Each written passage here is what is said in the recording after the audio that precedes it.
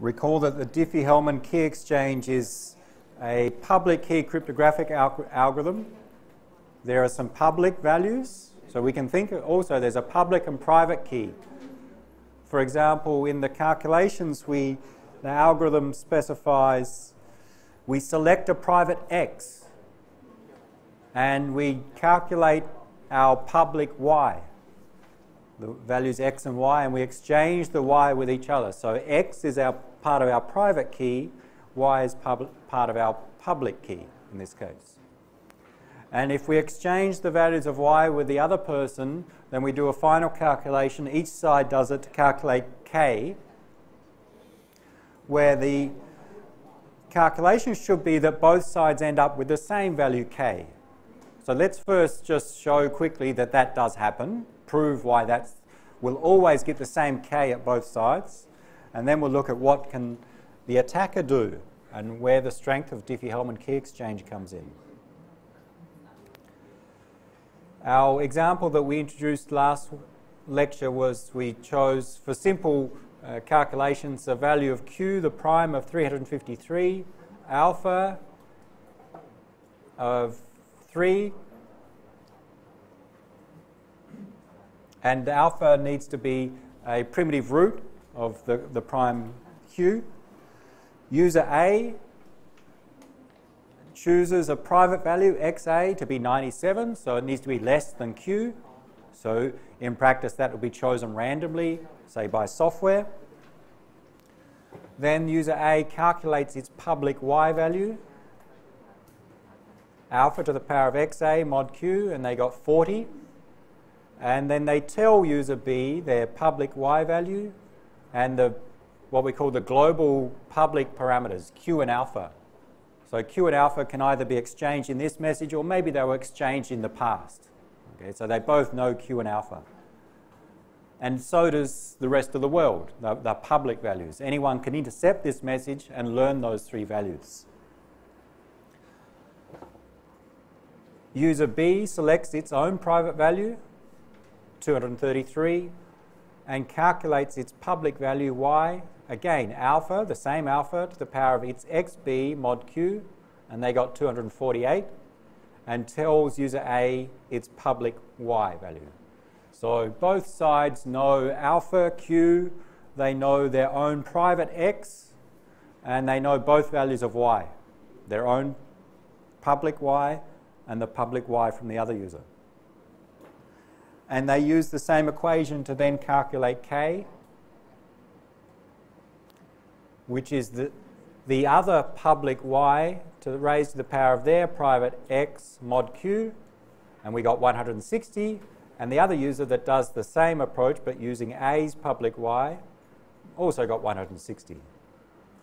Why do they both get 160? Let's look at the proof of that. It's not so hard to show that they'll turn out the same.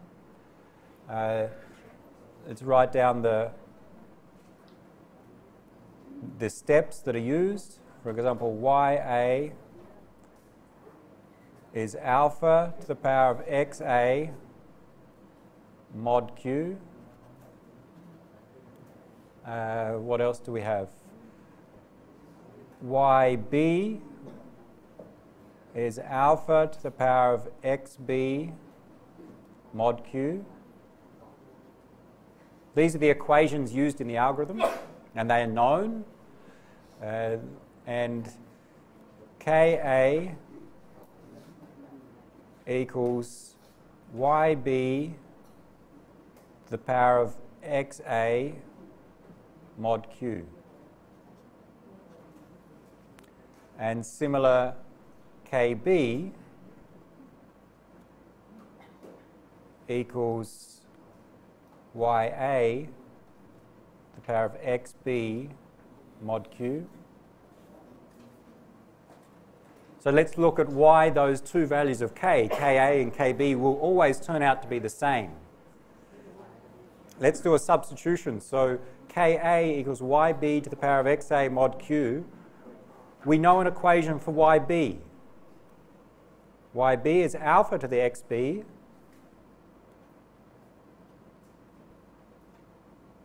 mod q,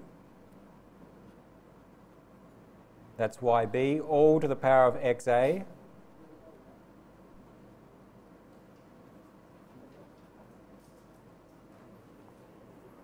so just substitute for yb. And our properties of modular arithmetic, that, remember, in the simple case, 10 mod 8 equals what? 10 mod 8. 10 mod 8 equals 2. 2 mod 8. 2. 2 mod 8 again. If you keep modding by 8, you'll still get the same answer. And that concept can be applied that if you have two mods, something mod 8 and then mod 8 again, then in fact you can just replace that with one mod. You get the same answer. And similar can be applied to see that where we have exponentiation, which is just multiplication multiple times, which is just addition multiple times. When we have a mod q inside the brackets here and a mod q outside, we can actually cancel out this mod q inside because we'll eventually mod by q there. So if we mod by q twice, we can write it the same as being mod by q just once at the end. So it becomes alpha to the xb all to the power of xa mod q.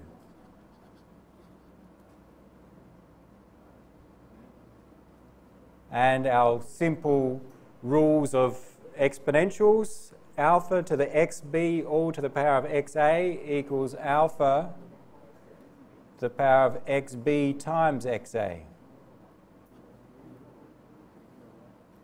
mod q. So Ka equals alpha to the power of xb times xa mod q.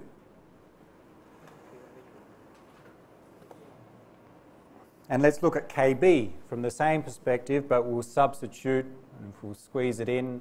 Ya is replaced with alpha to the xa mod q all to the power of, sorry, it's xb mod q. That is, just substitute for Ya. And the same rules apply. That is, the mod q can be cancelled out. After the xa all to the power of xb mod q. And that becomes alpha to the xa times xb mod q. So they are the same. Alpha to the xb times xa is the same as alpha to the xa times xb. That's the proof that the two keys that we'll get on either side will be identical.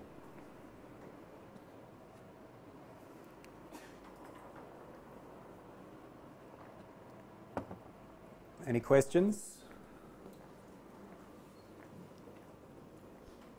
If we can reverse xa and xb, it's the same when we multiply.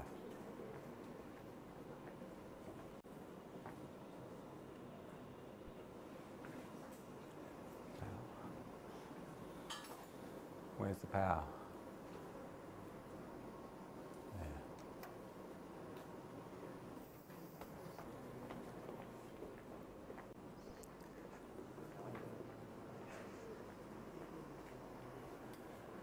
Then let's look at what the attacker can do.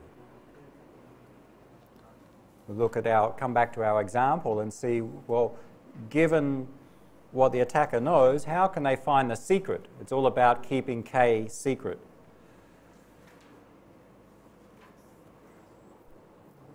So what does the attacker know? They know the algorithm. They know all those equations. What do they know in this case? Q, alpha, Ya, Yb. So we know them. We don't know Xa or Xb. They are kept private. So given what we know, let's see the steps the attacker needs to take to find the secret.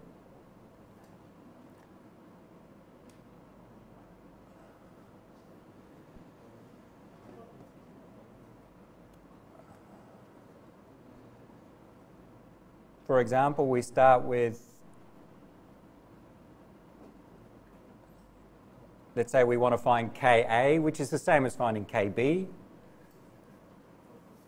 which is Yb to the Xa mod Q. And in our example, the attacker knows that Ka, Yb they know, 248. Xa they don't know, and Q they do know.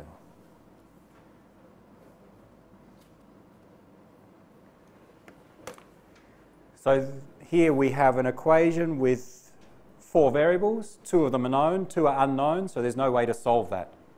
We need to do something else. What can we do as the attacker now?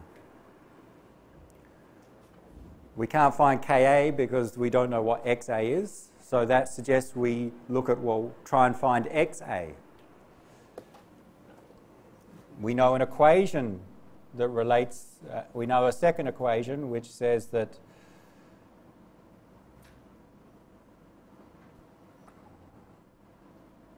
Ya equals alpha to the power of Xa mod Q. That's the other part of the algorithm. And we know Ya is 353. We know alpha is 3. We know Xa. We don't know Xa, but we know Q is... What mistake have I made? Is anyone awake? I hope you didn't copy that. 248. Alpha is 3, Xa is unknown, mod 353.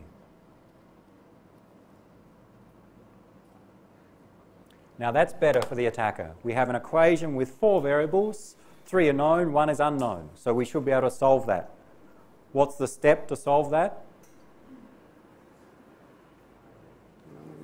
We've got an exponential mod something. What's the opposite?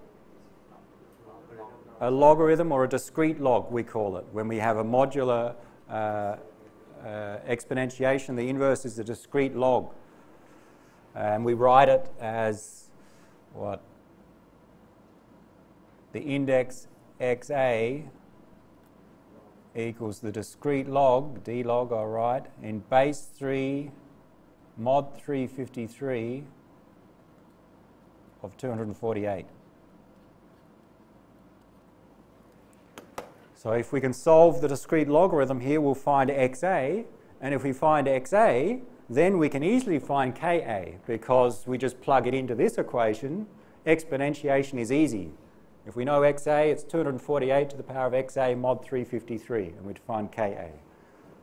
What's the problem for the attacker's perspective in general? What would make Diffie Hellman secure? If we have large numbers, these are not large numbers, if we have large numbers in terms of hundreds of bits as a binary number, then solving the discrete logarithm, we've already said, is practically impossible to do. The discrete logarithm of a number is one of those problems which is considered computationally hard. That is, if the numbers are large enough, then you cannot find the answer within reasonable time, within any practical time. So discrete logarithms, the same as factoring a large number into its primes, and the same as finding the totient of a number, those problems are considered too hard to solve. So therefore, although with these small numbers we could find the answer Xa, it'd be easy, you could do it with your lookup table. If these are large numbers, then the attacker will not be able to find Xa, and since they cannot find Xa, they cannot calculate Ka. So the strength of Diffie Hellman depends upon the fact that solving discrete logarithms is computationally hard. If you try it from the perspective of B, Kb, Yb, and so on, it's the same problem that will arise. So since we can't solve the discrete log in general, if we have large numbers, then we could try and guess XA, brute force. And again, to prevent that to be successful, we just have to make sure XA is large enough, a large random number. So if we have large enough numbers, solving the discrete log is not possible, and finding XA is therefore not possible, therefore finding the key is not possible. Any other approaches?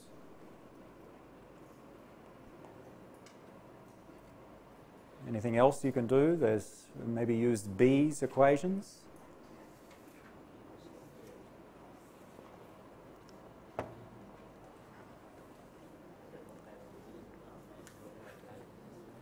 Again?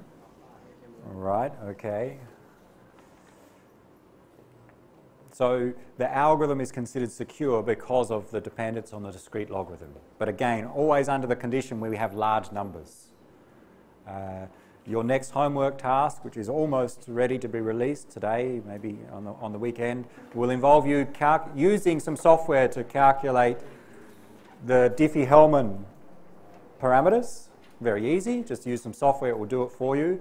And you'll see that the length of those values are in the order of the public and private values, X and Y, are in the order of 1,000 bits, so 1,024 bits. So by large numbers, say 1,000 bits long.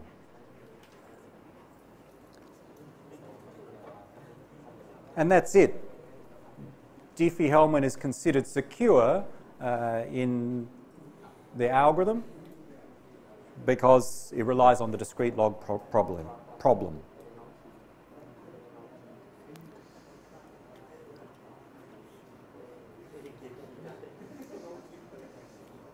Any questions on Diffie Hellman?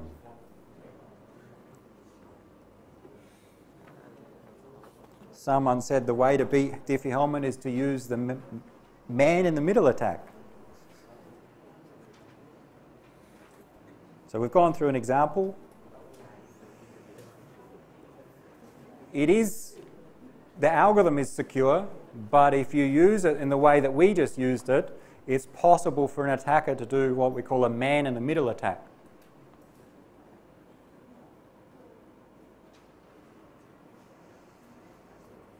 Let's see how that works. Not a meet in the middle. Remember we did doubled S and we did the attack of meet in the middle. A man in the middle is different, and it's applied for different attacks on different schemes. We can see it in play against the Diffie Hellman key exchange.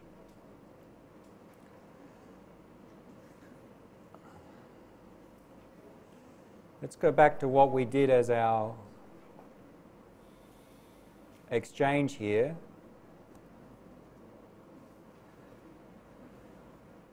So A sent this message to B, Q, alpha, and Y.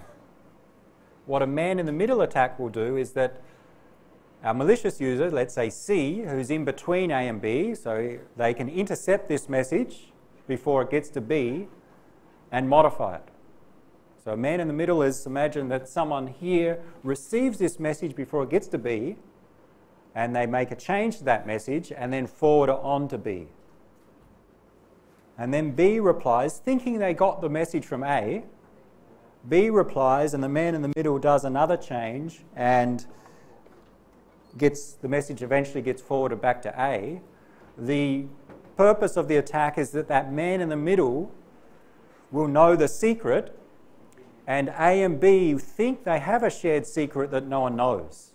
If they can do that, then the attack is successful. Try it. Spend 5 minutes trying if you can perform a man-in-the-middle attack. So what you do is maybe go through the same steps. You can use different numbers if you like, but the same ones. But before this message gets to B, another user, let's say C, gets the message and changes YA to a value that they want. Forwards the message onto B. B thinks it comes from A. Okay, let's say the packet source address says it's from A. So B thinks they get YA, but in fact they get Y of the man in the middle. and B does its calculation, sends back, and the man in the middle changes YB to something else. See if you can do that such that the man in the middle will know the secret, and A and B think that they have a shared secret, which is the same. I'll give you 5 minutes to perform the attack.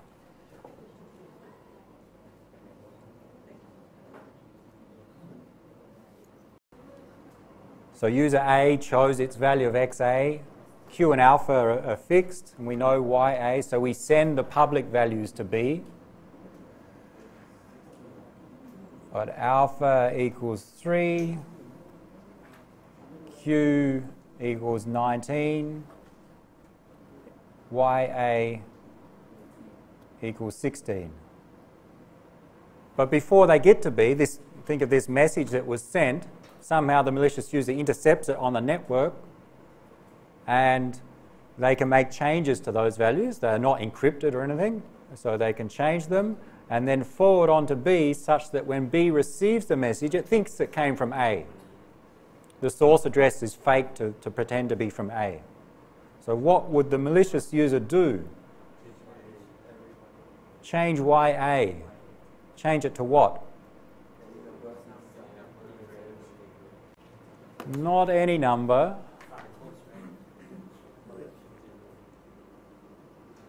What value? Or how would they choose a value of Y that they change it to? They choose their own X first. Okay, that is, the malicious user does really what A did. The malicious user will choose their own X value and calculate a new Y.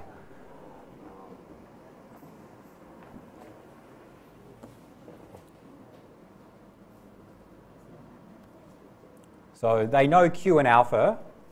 Okay, that's fixed. So they choose, let's say, an X.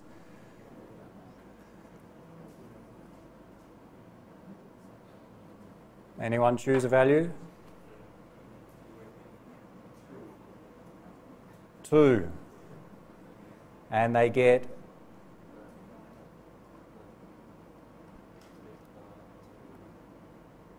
what is it? 9. 9.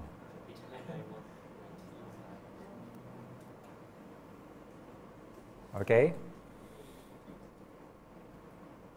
They record those values. Now what's next? Send the same values of alpha and Q. Don't change them. Well, there's no need to at this stage.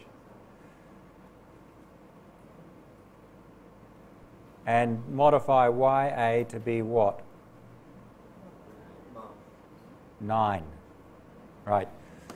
We call it YA. It's not in fact YA. It's Y of the malicious user. Okay. But from B's perspective, when they receive the message, they think this is YA. So that's the modified. Then see what B does. Try what the steps B would take and then what they send back, and see that what the malicious user does then. Try and complete the steps.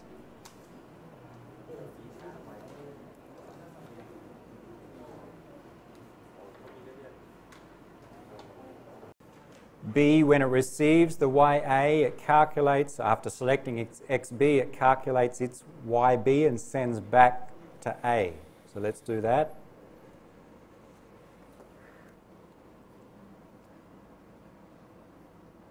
B, let's say they choose XB.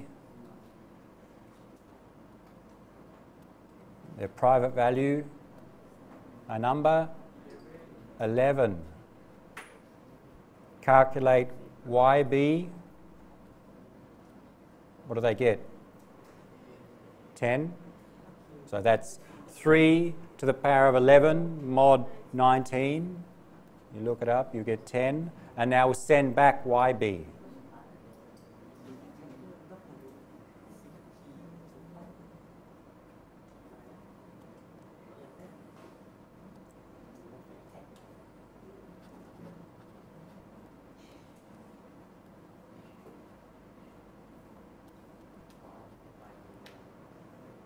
And we should also calculate KB. How do we calculate KB? YA to the power of XB mod Q gives us, that's a 19, gives us what? 5?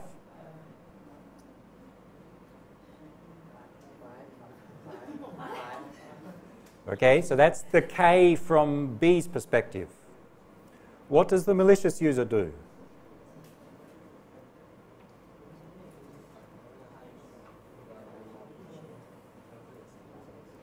It needs to do a couple of steps here. It can calculate K. All right, let's call it, let's to be more specific here, let's call this X malicious B and B. They're the ones we're using with B. So we receive YB and we calculate, let's say K that B has. How? We take YB, the B received from the other person, raise it to the power of our private X, X mal B, there's 2 that we chose, mod 19. What do we get? Sure?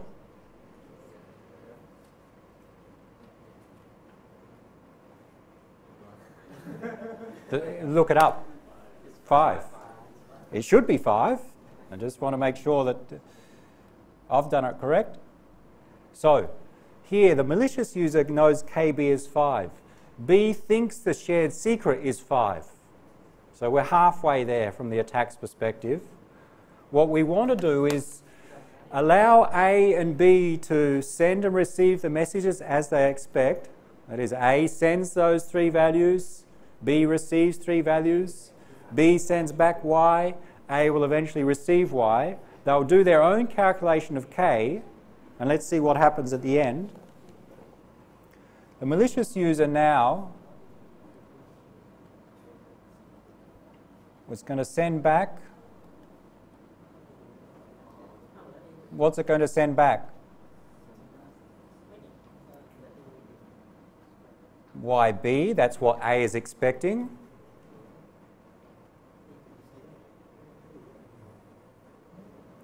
But they actually select their own value of X.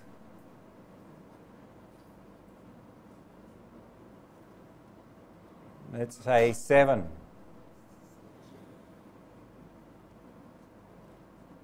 And if we use 7, what will Y be?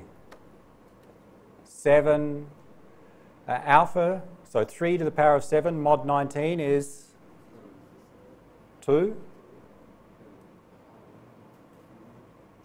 So what do we send here? We send 2.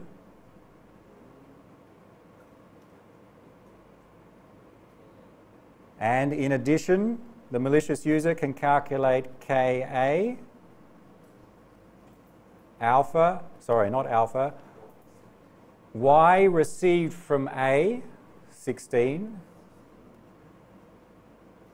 raised to the power of our private value, 7, mod 19. What do we get? You're my calculator. 17. Hopefully this works. What does A do? They receive YB. I think I got a message from B. We calculate Ka. We take the received YB, 2, raise it to the power of our X value that we started with, 10. 2 to the power of 10, mod 19. What's the answer?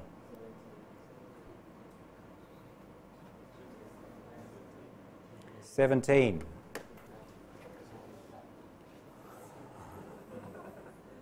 What the end result is,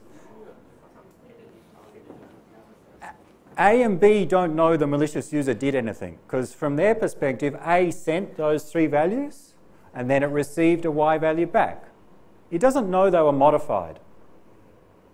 And similar, B received these three values. Okay, I receive Y from A. I calculate my KB and send back my Y value. It doesn't know anything was modified, but the malicious user, the man in the middle, actually did these modifications and used their own values. So the result from A and B's perspective, they think they have exchanged with each other the values, and they think the key that they have is the same that the other side has. We know it's not. So A thinks that the secret value is 17, B thinks the secret value is 5. The malicious user knows both of those values. It knows KB is 5, the one that B thinks is the secret value, and KA is 17. What happens next? Let's say now we encrypt using DES or AES using this secret key. A sends an encrypted message to B. A encrypts with the key 17.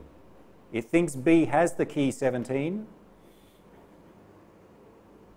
It sends, the malicious user intercepts again.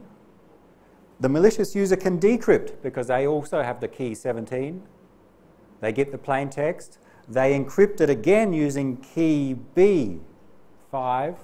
Forward on to B, B decrypts. It successfully decrypts because B thinks that the key is also 5. A and B send a message to each other, encrypted, but in fact the malicious user has intercepted and decrypted the message in the middle. Just to illustrate that final step. So that's the key exchange, but how is it useful? Let's say we now encrypt a message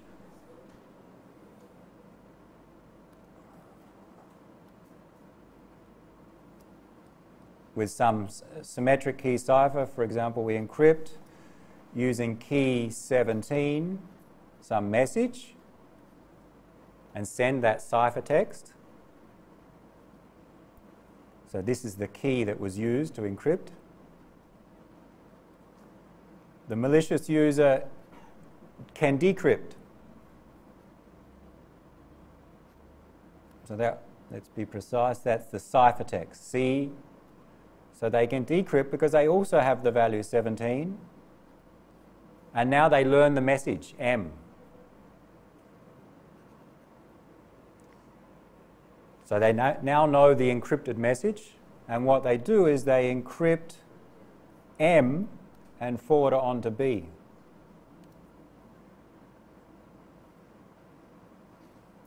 C prime, I'll call it, because it's different from the original C. Encrypt, use the same message using what? The key 5.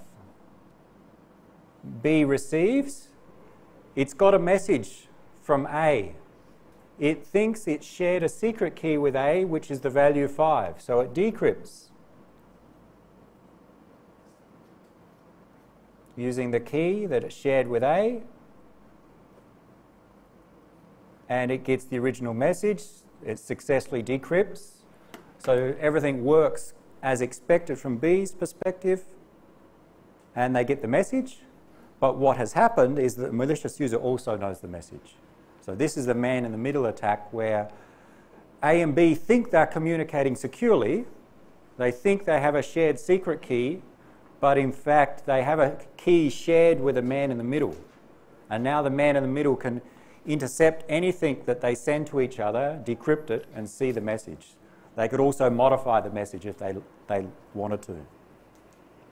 So this is a common form of attack, not just on Diffie Hellman, but on other, especially public key ciphers. We'll see it applies on RSA if it's used in some scenarios.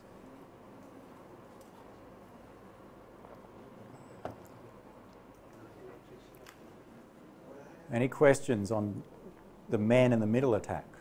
Or it could be a woman in the middle. It's whoever's doing the attack.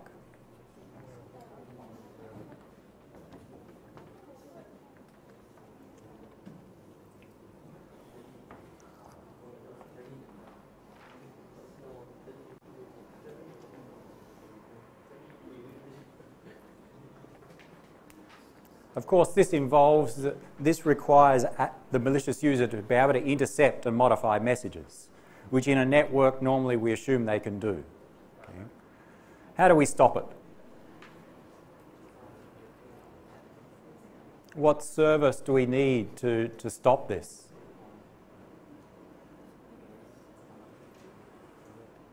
What went wrong? One of the first steps was that B received a message,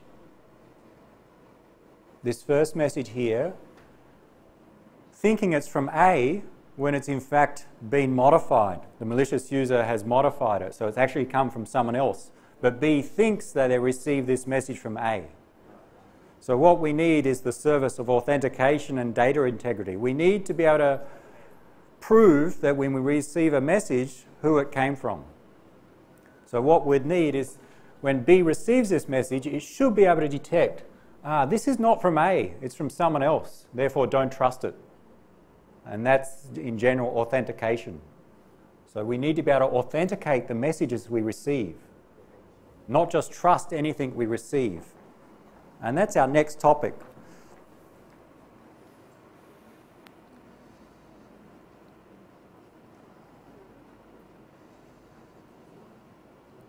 To close on public key cryptography, we may see another example of man in the middle on another cipher in another topic.